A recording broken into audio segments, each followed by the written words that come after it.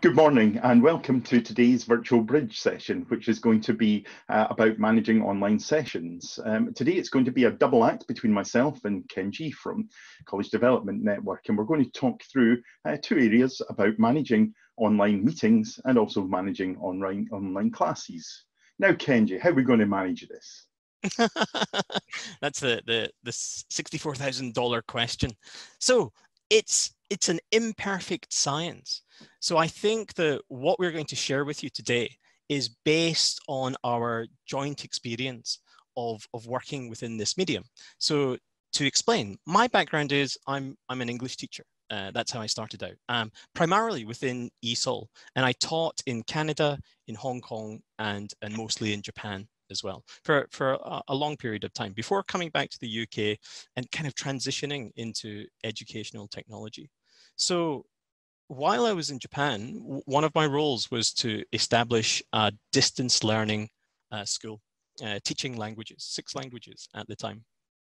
And I had a core staff of around 40 teachers who were all, 10 were based actually within Japan, but a large number of my teachers were outside of the country.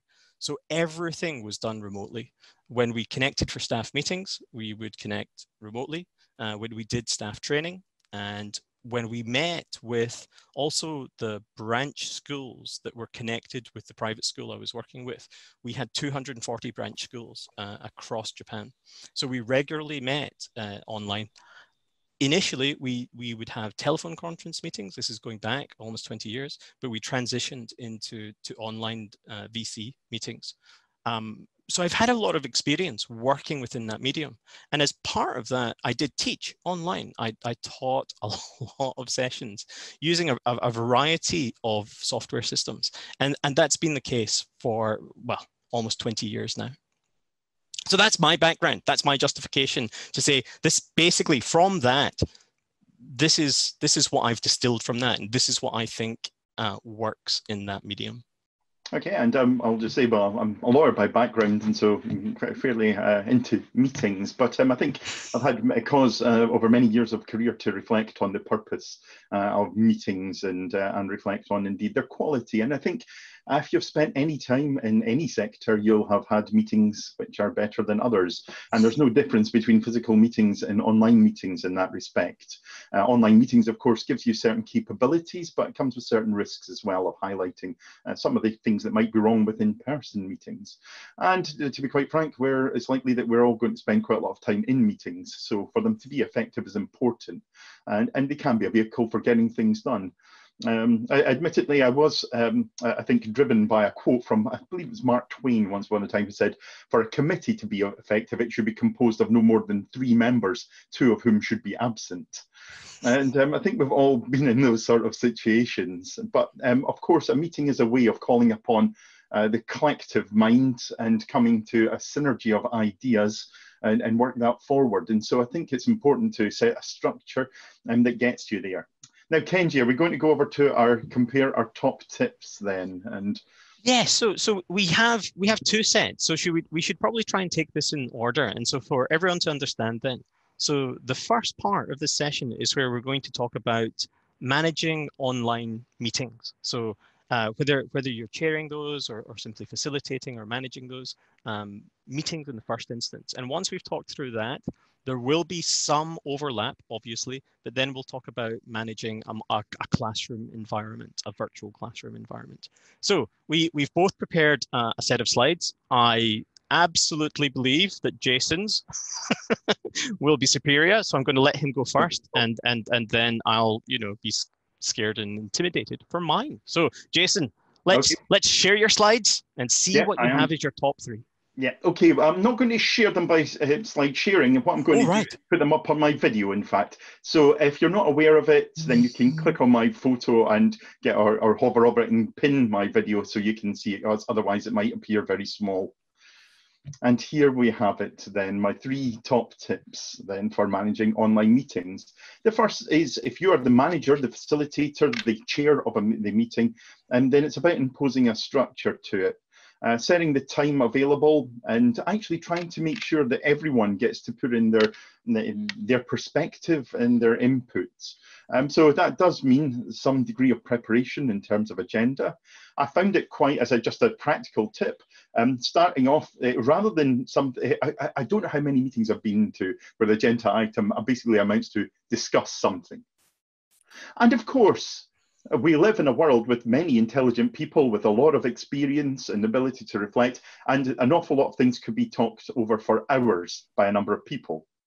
Of course, we also live in a world where some people are more used to speaking than others, and I'm very prone to being able to speak for a long time. And that's not really the best way to get everyone's input. So it could be about, at the start of an agenda item, asking everyone to use the hands up item, for example, to see if they want to speak to that item. And if you've got 15 minutes to discuss something and 10 people have got their hands up, then you know you're going to have to negotiate with the group perhaps about who gets to put in their input and how long. So that the structure and control to make sure everyone can be involved, first of all. Secondly, focus on purpose. I reflect on in-person meetings which were effective, and one person that I knew used to come along to meetings as a chair with the minutes already written. It wasn't a way of precluding discussion or changing those, but it was a starting point. And I think one powerful method is actually, rather than agenda items driving the meeting, proposals driving the meeting. And that's a way of making sure that the purpose is met and decisions are taken. So you can't be left at the end of an agenda item or an item to be considered in the meeting with just general chat. You come to something definite. And thirdly, use the chat pane. We all know that, again, there are certain things about, well, in-person meetings, especially the loudest person, the most forceful person, often gets far more say than those who might be more reflective. Those who are quick also get a say. So the chat pane is a good way to enable inclusion and to draw people in who might not otherwise engage. And for me, those are my 3 top tips. Yes, now I'm thinking I should have really seen your tips before I'm going to share mine.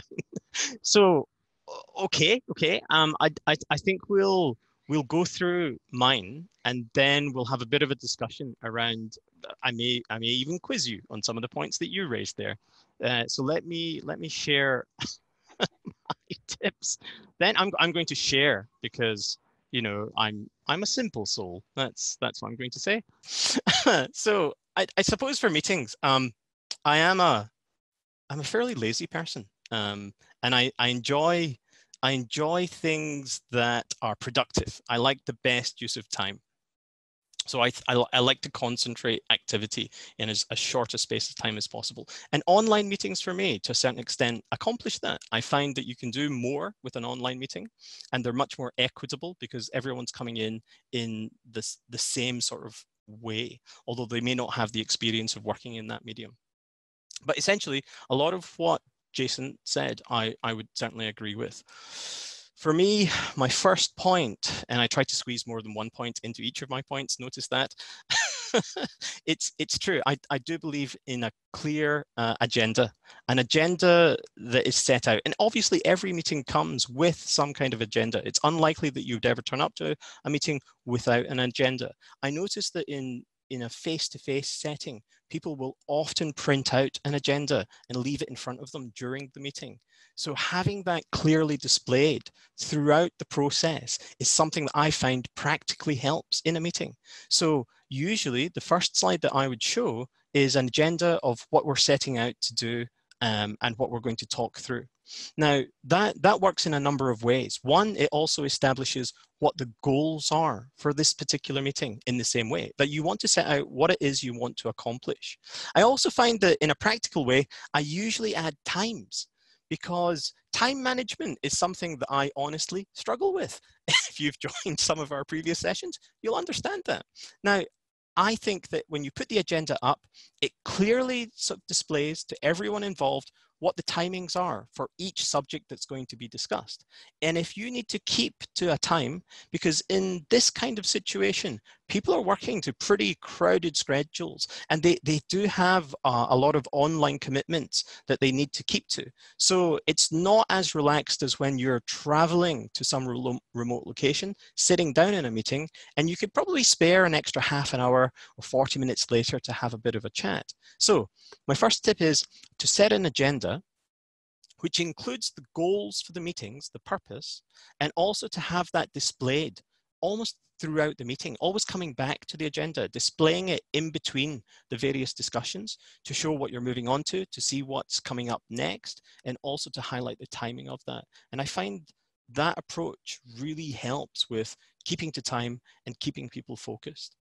The second thing is protocols. Now, generally in meetings with staff meetings, meeting with lecturers, meeting with external groups, if it's the first meeting, it's quite important to establish a protocol in the sense of how does one interrupt to ask a question.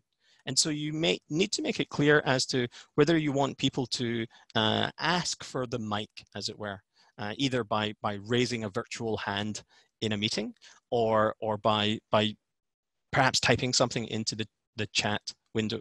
That's a really important step, I find. And once everyone understands that, then things proceed much more quickly. And then if you're having a regular series of meetings, then that only happens once, really, unless you need to repeat it for new people that are joining a meeting for the first time. But as long as everyone understands the protocol, you find that things move a lot more smoothly.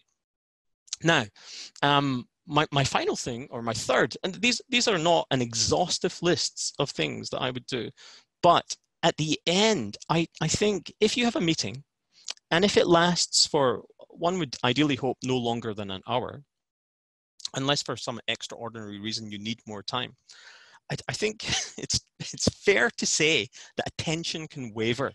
And that you can be distracted, things can happen in your environment.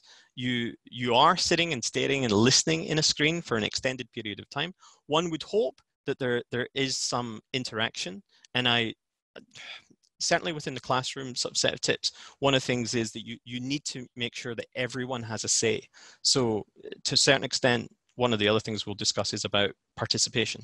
But at the end of a session, I think one of my most important things is to go through the actions of the purposes of the meeting, and then essentially ensure that everyone understands what they're expected to do after the meeting. Like if you've set a series of action points and that people are assigned to do things, make sure that everyone's on the same page at the end of the meeting. It's almost like summarizing, but it's just to ensure that people have followed along throughout, that someone's not just missed the fact that they've been volunteered to do something 40 minutes into the meeting and they've just tuned back in the last 10 minutes. That is surprisingly a very important step to meetings. So, yep, set an agenda, helps to keep to timing, establish those protocols, and make sure what the purposes are and what you're expected to do at the end. So yes, those are my 3 tips. As Jason unmutes himself. I just have to find which of my windows the unmute button is, and that's always a good top tip as well. Okay, we'll briefly go over into the managing classes tips then before opening out for greater discussion. Oh. And I'll just... I should say that Frank posted a really good tip that you could copy and paste the agenda into the chat window, potentially, as a good way of everyone having a copy of that physical agenda. Now, it kind of depends on how you plan to use the chat window in meetings. Often, if everyone has connected, and I like to encourage people to connect potentially with a video so that you can see them, because it has that, like, even just now, I'm really impressed by the Zoom sort of interface in that we can see a lot of people. You get the impression that you're in a room with people, and that's a lovely sort of experience to have. It's really nice, especially in these times. And you can see that platforms like MS Teams has just moved from only showing 4 simultaneous video feeds to 9 video feeds. Google has just recently moved from, again, up to 16 simultaneous video feeds. And I think that feeling is really important. So if you're just going to be talking and using that, then the chat window, and you're not actively using the chat window, Because if you do, then obviously text moves up and down and you lose what you've posted in there. Having that space and placing an agenda in there is an excellent idea, Frank. I'm completely stealing that one. Okay, over to my tips then for managing online classes. And three quick ones here. And actually, from my career as a lecturer in higher education, I think it summarised by reminding myself to a greater extent, it isn't about me, it's about the learner. And so my top three tips are, first of all, start with the learning experience. And the whole design and thinking about it, online, ask yourself, what are you expecting the participants to be doing and what are they likely to be doing? If it's a case of, and I can be reflecting back, very guilty of this, if it's sit for 1 hour listening to me talk, that is not going to be a great experience. That's no matter how good that I try to be. So ask yourself then, what are you expecting the learner to do? And also, what options are you giving the learners? And that comes on to question 2, design for flexibility and adaptability, including looking at the mood of it all. And if we had a little bit longer at the moment, I might get you to use the voting buttons to give thumbs up or thumbs down.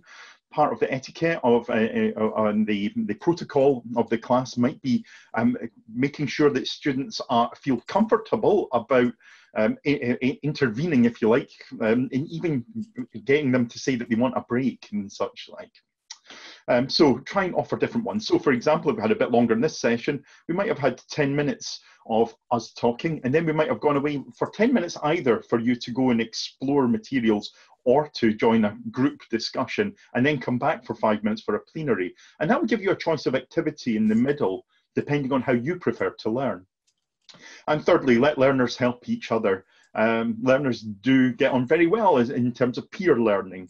Kenji had a very good example of that yesterday, using groups and breakout rooms in this platform. So you make the best use of the platform you've got to enable students to learn off each other. That's a powerful way of learning, rather than learning off the person who already knows it, the lecturer at the front. Over to you, Kenji. Oh, I was just typing into the chat. Oh, this is where I get to share my screen again. Another comedy moment for you all. I'll just go with the whole screen. Never share your whole screen, because you never know what's when you leave your Outlook open afterwards. Okay, so this is I like the online teaching, and so there are lots of things I can say about online teaching. And I could rattle on for ages. Please stop me. I mean, please stop me. Even though I do like the sound of my own voice, which is probably why I became a teacher. You've got 3 minutes. Oh, see, facilitator. So my top 3 things about managing online classes, and this is not about the delivery of the content that's inside of it. I think if you're teaching a series of lessons, for example, you've got a scheduled set of lessons over a period of time.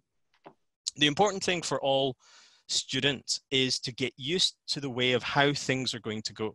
So where possible, establish a consistent format to your delivery. Like if you start off by doing, right, we're going to review the work that I set to you in the first 10 minutes. We're going to do a short 10-minute presentation of, I'm going to tell you some new information. We're going to do an interactive exercise, and we're going to finish off with a discussion. If you have some kind of format, stick with it.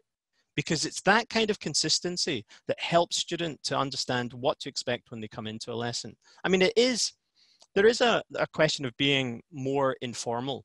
And there are certain things I'd like to say about how you ease people into this kind of new medium of working. There's some important tips. But ultimately, over the longer term, that kind of consistency for your students really helps. And you'll know that from face-to-face teaching in the way that lessons are structured. Sometimes it won't always suit every occasion, depending on the subject that you teach. But for many people, having a simple, consistent format to online delivery really, really helps students understand what they're expected to do and the level of participation that they're expected to engage with or offer. Alongside that, I've mentioned before, establishing protocols. If students want to interrupt and ask a question, then they should be clear on the process of doing that. And that's a question of they can raise their hand, they type into chat, or whatever protocol that you want to use in whatever medium. But everyone should have a clear understanding of those protocols. So The next thing is coming, similar to what Jason had said, when you come to teach online and your students join you, you don't want it to be a wholly passive experience. Now, I've heard that lecturers are delivering lessons of anything between 30 minutes and 90 minutes. And 90 minutes is a tough call, 90 minutes online, depending on what you're doing. So one of the important things for me is to make sure that everybody contributes in that session. And how do you do that? Well, there are a number of ways. Like, one of the things that I was taught as a teacher to engage students in the physical classroom is that in the first lesson, I should talk to each person in the room by name. I have the worst memory, and that's a terrible thing to ask me to do. But so I used to like scribble down the names of everybody where they were sitting, and throughout my lesson, I'd make sure that I'd say Jack or Tomohiro, or and call them by name so that they felt that there was a personal connection with me. Now, I tried to translate that onto online delivery too. I want to make sure that everybody has a chance to contribute. And that's by taking over the camera and being the primary speaker and responding back to a question or a task. And in order to do that, there are a number of practical ways. I keep a list sometimes of the students that I have physically in front of me, and I tick off the number of times that a person has engaged in a lesson. And I want to ensure that everyone speaks at least once in my lesson and has some kind of positive engagement, because it's often that you will have in a class somebody who likes to speak, somebody like me who loves the sound of their own voice and just kind of dominates that whole area.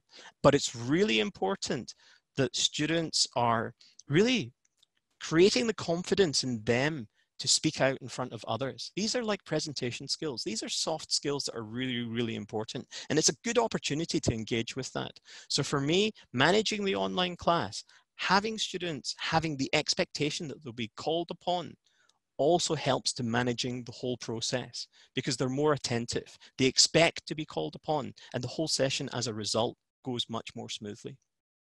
Now, I was thinking about a third tip, and it's a silly one, I have to say, or it sounds somewhat superficial.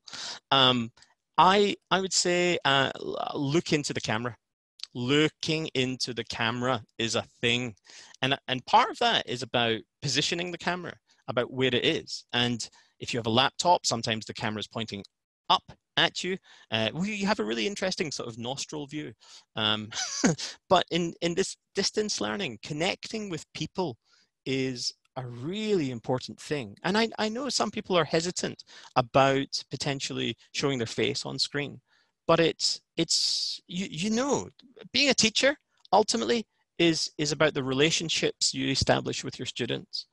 And having people talk to people is the most important part of that process. So showing your face, looking into the camera is really important. Now, the other part of that, having said that, given that you're giving other people the chance to speak and participate in the class, another important aspect is a camera is always pointing to you. So Fiona, I can see that you're writing at the side and writing notes. I can tell when people are not engaged and not looking at me. I mean, you know, inside I die a little.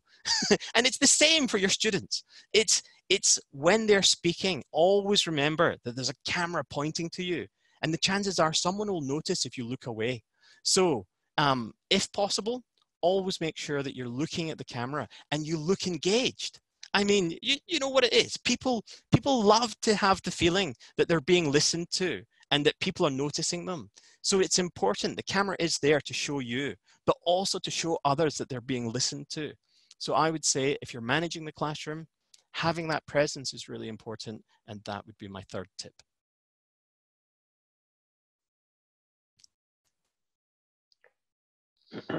Thank you.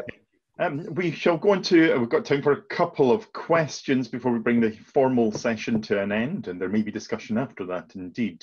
A couple of good tips there from Nader, and I'll go over to the chat pane, recommending assigning one of the participants as the moderator who can read the messages and relay them to the speaker. And again, a double team for doing online sessions is often good in that way. And he also adds that for his meetings, he assigns a student. And of course, that democratization and inclusion of the student certainly helps. and it controls the interactivity so everyone's engaged. Excellent, Nader. Any further questions that anyone would like to unmute and come in to tell us? Sorry, go ahead, anyone else? Owen? Go ahead, Nader. Regarding what Kenji mentioned lastly, regarding the video, I tend to ask my students, as much as I'd like to see them and see their interaction on their faces, so I can gauge their engagement, but we need to be worried about the bandwidth at the moment as well. So I tend to ask my students always to switch their cameras off. So to reduce the bandwidth requirement, that way we don't put too much pressure on the system, and other lecturers can engage with their students too. So as much as I like to see them, while I'm presenting, I ask them to switch their cams off. And only during that question and answer session or discussions, the cameras are back on. I agree. So there are going to be some technical limitations. So sometimes, especially if you're working with students that are remotely distributed that don't have the best bandwidth, sometimes you have to modify your delivery to accommodate that. A couple of things I want to quickly throw in as just genuine tips that I sometimes use is, in the past, I had a very simple system. And one of the things I wanted to do was to make sure that everybody had a turn. So some of the simple things that I did were, sometimes you have a raise hand icon that in your kind of chat service. Sometimes I got all of my students to raise their hands, and I would automatically put their hand down every time that they interacted so that I could keep track to see who had actually contributed to the session. So give everyone an opportunity to ask a question, present an idea, whatever it was. And sometimes that's a good way if you don't have pen and paper and you don't want to be distracted by writing while you're listening to a session. Other simple techniques that you'll definitely know of are, and don't involve the same kind of bandwidth, is when you get a task and you want students, a group of students at random to contribute, you ask one student to say something and you ask them to nominate another student in the class to follow up with another question or contribution. And you can do those, simple tactics of chain questions to get a variety of people in. It's nice to randomize that. In primary schools, I've seen them use, there's a special tool on Class Tools, which is basically a big spinning wheel with names, and every time they say, right, I'm going to ask somebody in the class a question and let's spin the wheel, and it's a nice way, that because you never know who's going to be next, and there's a level of excitement and anticipation when someone's being drawn upon to ask a question. So simple tools like that are really useful. Sorry, Jason, somebody will also have a more intelligent question to ask. No, so let's open it out. Anyone like to unmute? And we still have things coming in the chat pane across here. Oh, so use of raised hand, certainly. Can I ask a question? Of course. You mentioned a bit about people who take over in a session, and I've been at that sometimes I am that person, but sometimes I've been at the session where someone takes over. Do you have any tips of how to manage that person? Because they can spoil it for everyone else, and it becomes very frustrating when you're the presenter, because we're offering our workshops online, and it becomes very frustrating when someone does dominate the conversation, and it's really hard to close them down without being offensive. Even in a face-to-face, it can be really difficult. Have you got any tips on how you can do that in an online? It's certainly within a classroom environment. That's why I've used things like a raised hand approach. So with everyone that has a raised hand, you're explaining, right, I'm going to go through the class, I'm going to make sure that everyone has a turn to speak. So essentially, you're getting beyond that point of the person who wants to dominate and answer for everything, because basically they've all got one chance and they've got a chance to speak. And sometimes I tell people, like, if you get in there early, use your turn if you're embarrassed. Choose a topic that you can actually contribute to. But it does equalize. It has that additional effect of spreading out the engagement. And people don't usually want to be last to answer because they can't then choose the answer that they're going to respond to. So sometimes that's a tactic. I also like to explain that we have a limited amount of time. And I be upfront and I say, look, this is for everyone. We're all in this together, and I'm interested in hearing from everyone. And that's something you would face in a face-to-face class or an online session. But I think it's a very valid point. I think the phrase, I'd like to hear from everyone, you've got 1 more minute. It's very hard to argue with not hearing from everyone. And then by the time you get down to a countdown towards the end, you're forcing the person to come to a conclusion. And I like the tip about having the participation list and ticking off how often, because then you can easily see the person that is engaging or not engaging. Thank you. There's a question from Fiona. I feel Jason has a good one for this. In online meetings, how much should the chair be speaking? That's a different technique from teaching in a class. I think the chair has to be very adaptable, and again, as a skill, chairing a meeting, I think, is one which is underrated, and one that I think lends itself to continual improvement. I think it very much depends on each circumstance, and I've chaired quite a lot of meetings, and there's ones where I've been able to sit back and do nothing, and everyone has contributed beautifully from their perspective, and it's wonderful. And then there's others where I spend my time. I suppose the biggest challenge is, as Fiona, you alluded to, one person trying to dominate the proceedings, especially when someone's quite aggressive about it, and where everyone's very passionate and trying to come to a direction of travel is difficult. I think about it's those human skills of empathy, but being straightforward and honest about what needs to be achieved as well, and not being around the bush. So it could be the phrase, we need to include everyone, and we need we appreciate everyone's time. So you've got 1 minute to finish up. Could you get to your main point? I think is a blunt way of putting it, but it needs to be said. So I think it's about being adaptable and responsive, rather than having a set view as to how chairing needs to happen. Well, with that, I think we'll bring the formal proceedings to a close, this one on online meetings, managing online sessions. Thank you very much for the participation and the questions. And with that, I'll conclude the formal part.